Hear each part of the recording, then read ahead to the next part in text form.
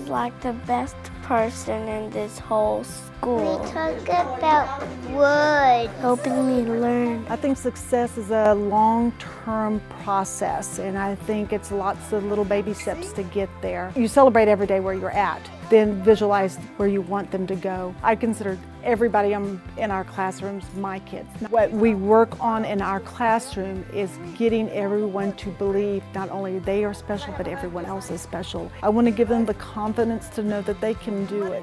Children have a right to education. You are there to meet their needs. Your attitude can set the tone for the entire day. I do thumbs up, I do high fives, I do a wink.